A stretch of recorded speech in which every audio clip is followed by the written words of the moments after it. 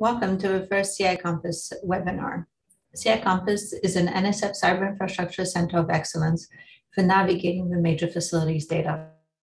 My name is Ewa Deelman. I'm a research professor in the Computer Science Department at the University of Southern California. I am also a research director at the USC Information Sciences Institute and the PI of CI Campus. CI Campus is a collaboration between USC, Indiana University, Notre Dame, the University of Utah, Texas Tech, and Renzi. Welcome. As many of you know, the NSF large facilities are the largest investments in science and engineering that NSF makes. Some of these facilities include the National Radio Astronomy Observatory, the Laser Interferometer Gravitational Wave Observatory, the Academic Research Fleet with vessels such as Research Vessel Sikuliak, and laboratories such as the MagLab. NSF's blueprint for the national cyber-infrastructure ecosystem for science and engineering in the 21st century recognized that the NSF large facilities are increasingly dependent on advanced cyber-infrastructure. Current and planned large facilities are producing increasing volumes of data products, resulting in growing cyber infrastructure requirements, including computational, networking, data management, and processing requirements and associated expertise. NSF large, also known as major facilities, deliver data, modeling, computational, and physical capabilities to the broader research and engineering community, students, educators, and the public. They're highly diverse, complex, and heterogeneous. Some of the other examples of the major facilities are IceCube, which captures neutrinos in the South Pole, IRIS, which have deployments of instruments that capture the seismic activity that we observe. NEON, which has various deployments within the United States, both terrestrial and aquatic, that captures data about the systems. And CMS, for example, which is a high-energy physics experiment, captures the smallest particles in our universe and helps us understand how we got here. Another example is OI, the Ocean Observatory Initiative, which captures data that helps us understand our oceans. You can see these different facilities are very diverse. They differ in the type of data that they capture, the scientific instruments that they use, the data processing and analysis that they perform, and also the policies and methods for data sharing and use. One thing that they have in common is that they rely on very complex cyber infrastructure to transform the raw data into more interoperable and information and integration-ready products that can be visualized, disseminated, and transformed into insights. The mission of CI Campus is to serve these large facilities. CI Campus provides expertise and active support to cyber infrastructure practitioners at NSF Major Facilities in order to accelerate the data lifecycle and ensure the integrity and effectiveness of the cyber infrastructure upon which research and discovery depend. Before I go into details about CI Campus, I wanted to let you know how did we get here. So in 2017, NSF funded a workshop on cyber infrastructure for large facilities. There were a number of discussions within the community that included practitioners and from the broader CI ecosystem and CI practitioners' facilities. There are a number of recommendations that were made during that workshop, and I would like to highlight two of them. One, establish a center of excellence following the model of what is now known as Trusted CI for providing expertise in CI technologies and effective practices related to large-scale facilities as they conceptualize, start up, and operate. Another recommendation was to foster the creation of facility CI, of a facility CI community, and establish mechanisms and resources to enable the community to collaborate and share. Given these recommendations, my team and I have developed a proposal and submitted it to NSF to build a cyber infrastructure center of excellence. This proposal was funded as a pilot And its goal was to develop a model and a plan for a cyber infrastructure center of excellence that will serve the major facilities. We wanted this center to be dedicated to the enhancement of CI for science. We wanted to be a platform for knowledge sharing and community building. We also wanted it to be a forum for discussions about cyber infrastructure sustainability and workforce development and training. Finally, we wanted to be a key partner for the establishment and improvement of large-scale projects with advanced cyber infrastructure architectural designs. We were funded for 3 years, and during the 3 years of the project, we conducted a number of deep engagements with selected major facilities, and we also interviewed a number of major facilities CI practitioners. In particular, we had deep engagements with NEON and NANCAR, Sage Engage, Arecibo, and OI. We developed this model of deep engagements.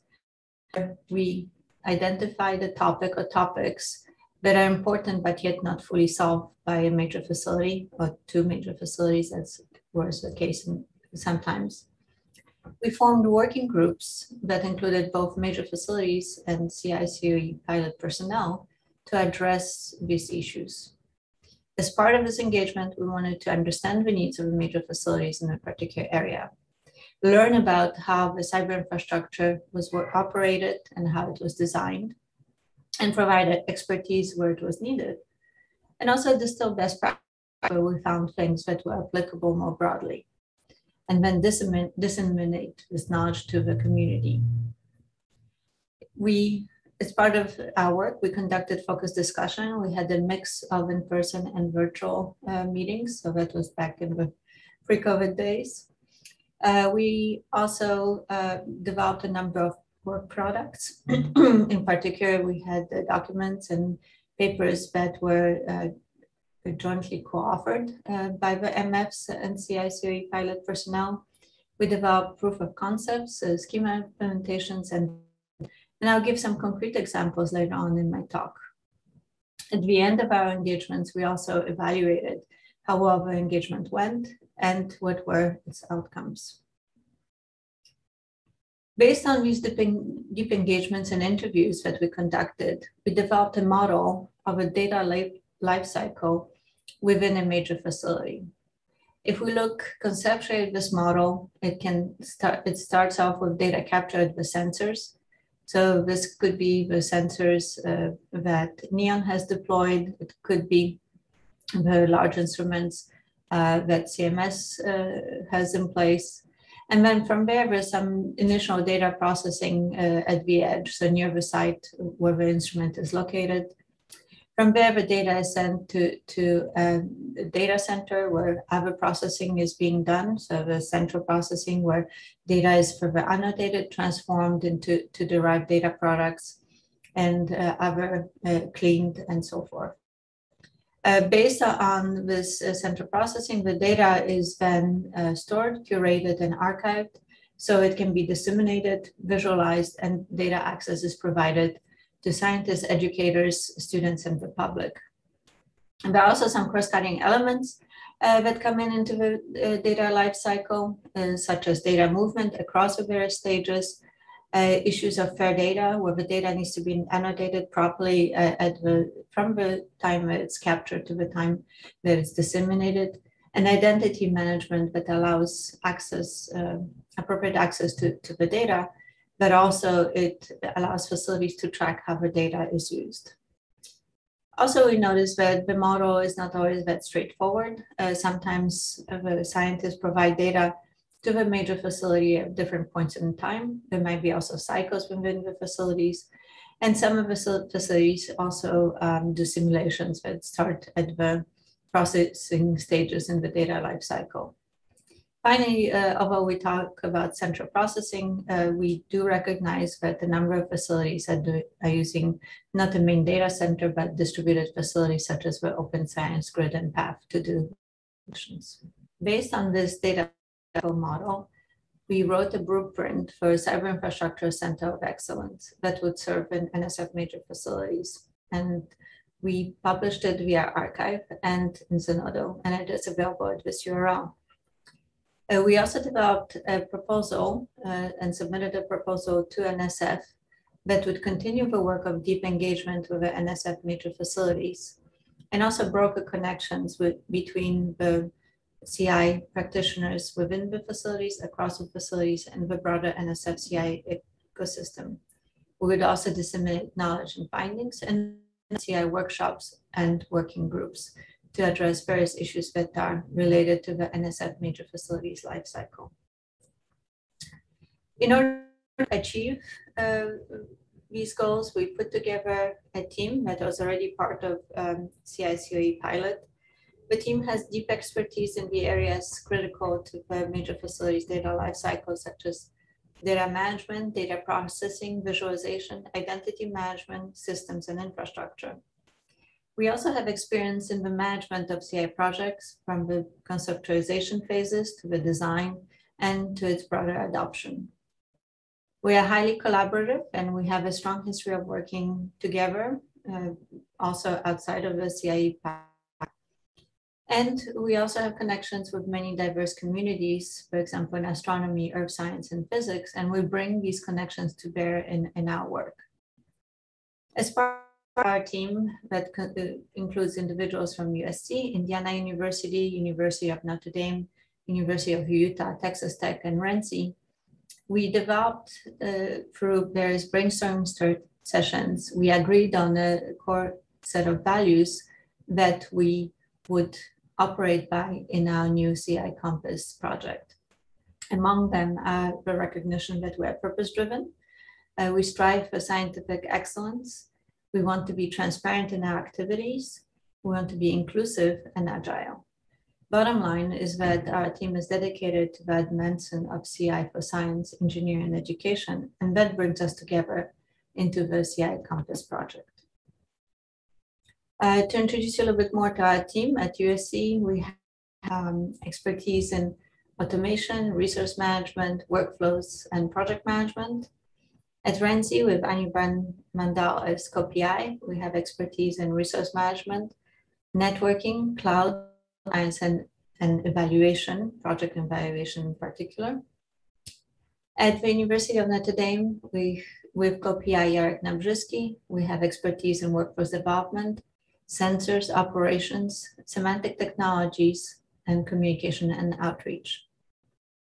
At University of Utah, with Valerie Prescucci as CoPI, we have expertise in data management, visualization, clouds, and large-scale CI deployments. Andrew Murillo, CoPI from Indiana University, brings expertise in data archiving, and Kurt Key from Texas Tech University brings expertise in communication and organization science. Our overall strategy is to recognize the expertise, experience, and mission focus of major facilities. We want to contribute knowledge and expertise that's related to the major facilities data lifecycle, and we want to enhance the overall NSF CI ecosystem. We build expertise and not software. Although we may develop proof of concepts, we do not expect our software to be directly ingested into the major facilities data lifecycle, and it's really up to the major facilities to adopt the technologies that they choose. We build on existing knowledge, tools, and community efforts, and we want to avoid any duplication. Rather, we seek to provide added value. In order to leverage community expertise, we also build partnerships with various major NSF projects to provide their expertise to the major facilities. In particular, we partnered with Trusted CI in the area of cybersecurity, with Open Science Grid and Path in the area of data and workload management, with the Engagement and Performance Operations Center, EPOC, in the area of network utilization, with Research Computing and Data Nexus in CI Workforce Development. This is a new CI/CoE pilot funded by NSF with Dana Bronson as PI. And we're also partnering with two test beds, Chameleon, which is a cloud and edge-to-cloud experimentation and testing facility, and Fabric, which focuses on the next generation networks. And we're looking at working with them in the area of experimentation and testing. We also want to share our knowledge, lessons learned, and best practices with major facilities, with partners, and the CI community. In addition to our partners, we also seek advice from our advisory committee, which includes members from the major facilities such as LIGO and WireLab and DesignSafe. We also have members of other contributors to the NSF CI ecosystem from projects such as the Open Science Grid and PAP, Trusted CI, SGCI, and Boring Poets provides us expertise and a point of view of the user of major facilities data. Our CI Compass activities include the deep engagements that I already described to you. We also form topical working groups, which we piloted during the CoE Pilot projects. We'll also host workshops around Cyberinfrastructure for major facilities and other topical workshops. We are starting a new program in student internships. And we also have other activities such as webinars like this one that you're attending today. We'll be conducting community surveys and generating technical reports. And of course, we also have our internal planning and project management activities. I already talked about our deep engagements and how they work. I'll talk a little bit more now about the topical working groups and the community building efforts. In our topical working groups, we identify a topic that is important to a number of major facilities. And then we facilitate discussions, sessions at conferences. We collect and share experiences and distill best practices. And this is open to members of major facilities and other NSF projects.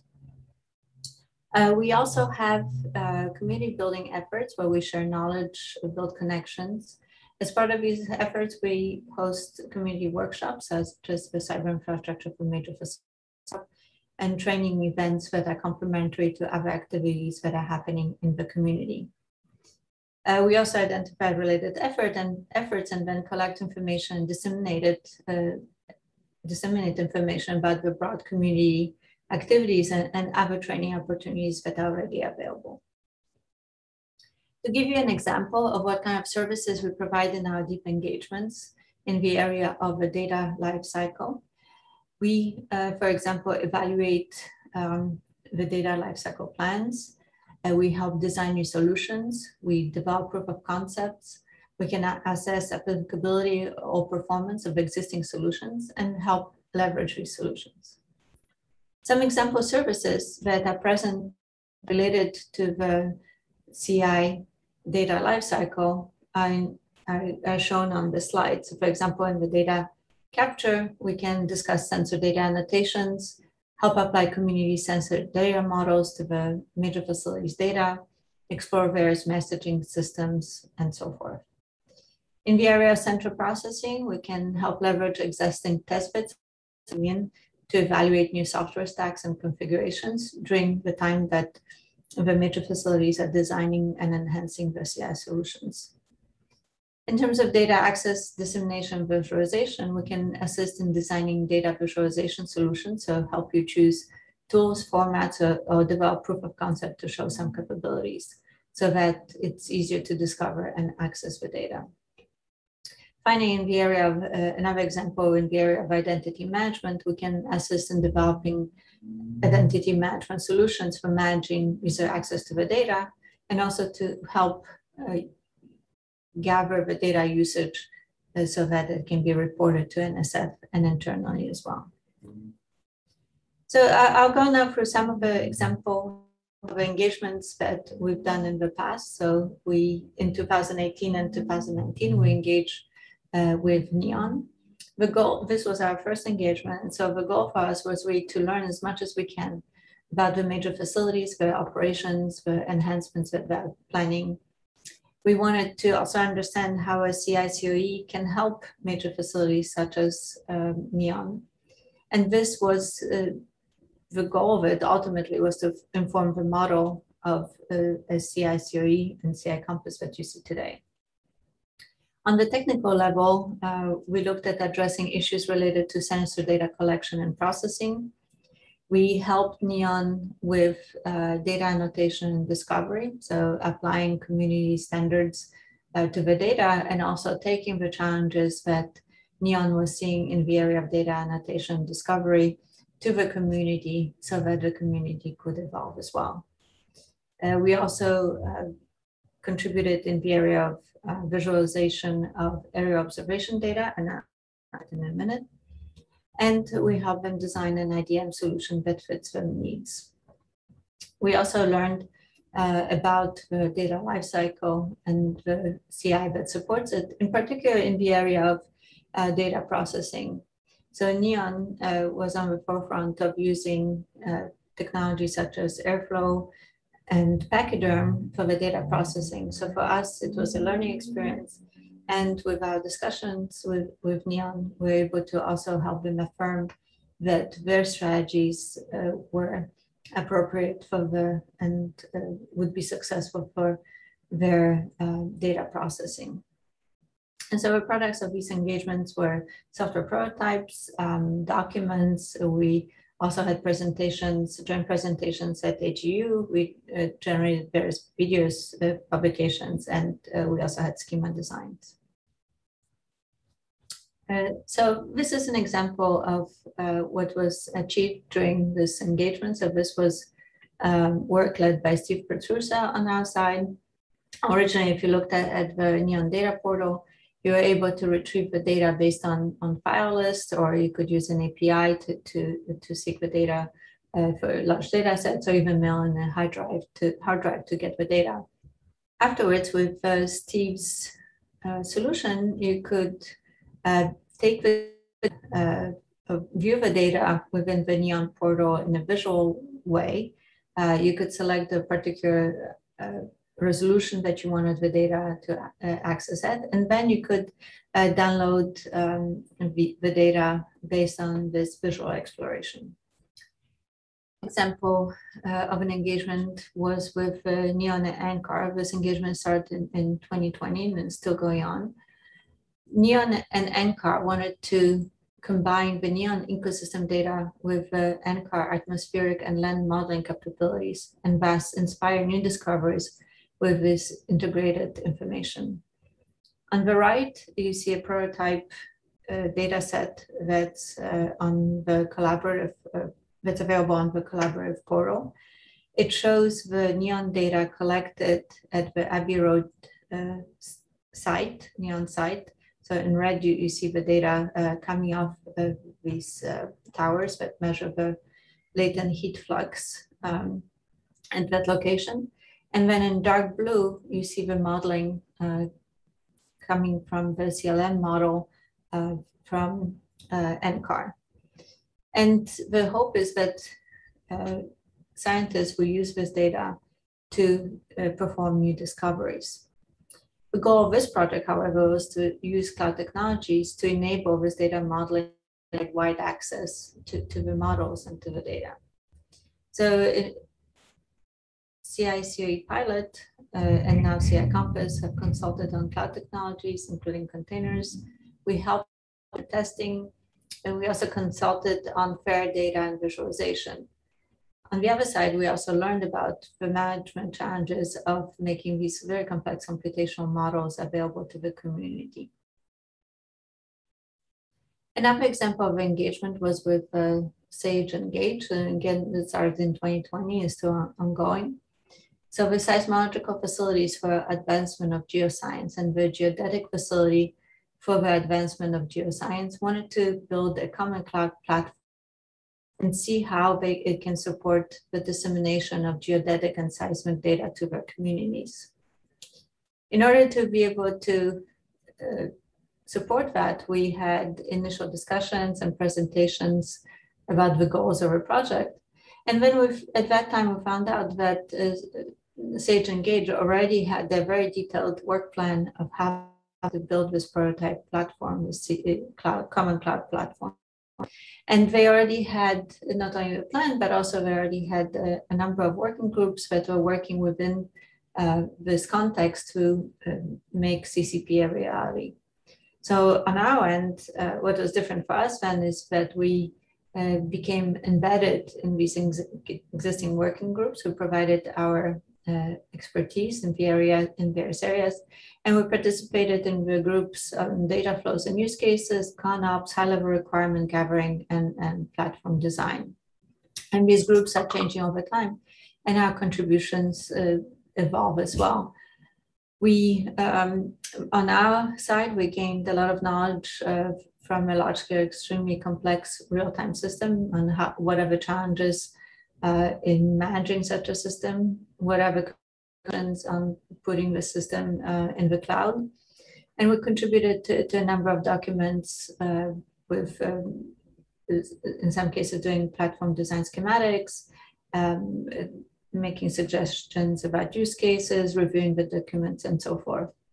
The products of these engagements were both internal and public documents, presentations, and videos. So to give an example of these, so Jarek Nawrzycki from Notre Dame led the team that reviewed the cost risk benefit analysis of moving to, and he presented the group's finding at the SAGE Engage community workshop a couple months ago, or last month. And the group is finalizing an internal document talking about the analysis that they did in terms of what are the options for cloud providers for CCP. So this document is internal. However, the CI Compass will take this document and distill the key points to be able to share the general findings online. And I also want to mention that this was a collaboration with Internet2 that enabled us to connect with various commercial cloud providers. Another example, and this one is also interesting in that it brought a number of participants from the NSF CI community together to work with Arecibo to safeguard their data. Originally, when we started working with Arecibo in 2020, our goal was to help them with data dissemination and cloud data processing considerations. So looking at metadata analysis, how to organize the data, what are the technologies that are available for the repository, and how to support data processing in the cloud. However, after we started working with Arecibo, the instrument was experiencing failures that could potentially the data center, so it became critical to move the data to a safe location. At that time, then the effort came together with Arecibo, but also including University of Central Florida, TAC, University of Rico, EPOC, Globus, and CoE Pilot to move this data to the TAC systems. So this was a very nice example of an NSF-funded community working together to move the data and to safeguard it, and this effort is still ongoing.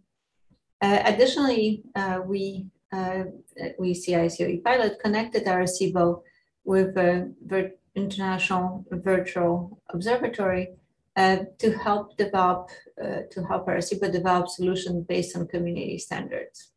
And in particular, Julio Alvarado Negron, who is the Big Data Program Manager, did a presentation at the IVOA interoperability meeting in 2021, back in May.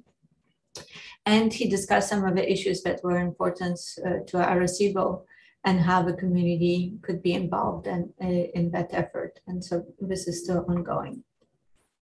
So I mentioned the deep engagements. Another area of activity for us is organizing topical working groups. So there are two active working groups right now. One, identity management, and this is in collaboration with Trusted CI. The goal of this group is to disseminate information about IDM. So they have monthly meetings with various speakers, both in MF speakers, but also from the community. So we had the speakers talking about CI logon, for example. They primarily focus on federated identity management and also issues of identifying data usage and enabling reporting. Another working group we have going on is the Cloud Infrastructure Working Group. Their goal is to understand the current practices for clouds that are used by MFs, also to research alternative solutions and keep up to date with emerging cloud technologies. So there's a lot of knowledge sharing going on right now and experience sharing. And also the group wants to develop a general set of best practices that can inform the major facilities in the future. And so I talked about deep engagements, I talked about topical working groups. Finally, we have a community building, community workshops. Last year in the summer, we organized a cyber infrastructure, cyber security workshop in collaboration with Research SOC. And we addressed a number of issues such as big data visualization, cloud migration, ConOps, web data, and others. In June of this year, CoE Pilot and CI for Resilience, a sister project, organized a workshop on creating a thriving workplace. And so we put the materials from this workshop online as well. And recently also, we published a report from the workshop, which is available on the website and through also on Synodo. In addition to these existing activities, we're also piloting. So first of all, we want to capitalize on the current engagements and develop lessons learned and other community products. So you should expect to see more technical reports. One of them would be conducting cloud risk cost benefit analysis, but others as well. We also will continue topical webinars. So we'll talk about fair data and cloud migration consideration.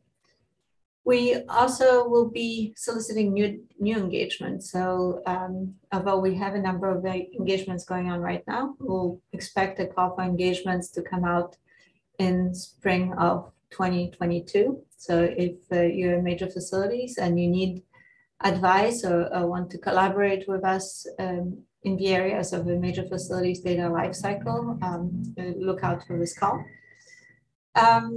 Also in February of next year, we are planning a CI for major facilities workshop. It will be a hybrid event, most likely in Los Angeles. And so we still have to firm up the dates, but it would probably second half of February, very beginning of March. And we're also soliciting topics and volunteers. So if you have topics that you want to discuss at the event, or if you want to give a talk or run a panel or do something else, volunteer in any case, please fill out this questionnaire at tinyurl.com, ci-compass-mfci-2022. This link is also available from our website, but we would love to hear from you.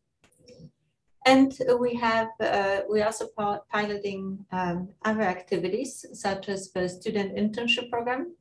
So the goal of this program is to broaden student participation in CI research, development, deployment, and operations. Our student interns will be able to learn about cyber infrastructure and major facilities in general and what makes work there fun. They'll be able to develop skill sets important to work of major facilities and also engage with major facilities through both on-site and virtual internship programs. In the first year, we're doing a framework for this program. So we develop protocols, procedures, and guidelines, including how we're going to recruit students, what the application will look like, how the students are selected. We need to develop ways of onboarding and training the students. And we also are developing various activities that will first start off within CI Compass and also within the MFs. Our plan for this year is to have 4 students that will start off working with CI Compass and then hopefully engage with our major facilities partners. We're also soliciting project ideas. So if you want a CI Compass student to work with you or work on a problem that's important, please fill out that URL at ci-compass.student. So we're looking for ideas and ways to work with you and the student. In general, we hope that you join our conversation. So most of our information is on our website, so ci-compass.org. You can go there and find all the information that you need. We also have contact information. So if you want to email us, or you can email me directly. We would love for you to connect with us media. So we have a Twitter account at CI Compass, a LinkedIn page, and a YouTube channel where we post our videos, and we'll post this webinar as well. And then finally, I just want to remind you that we're soliciting topics for the Cyber Infrastructure for MS workshop and idea projects. So with that, I wanted to thank you very much for attending the first CS webinar, and I'm happy to answer any questions. Thank you.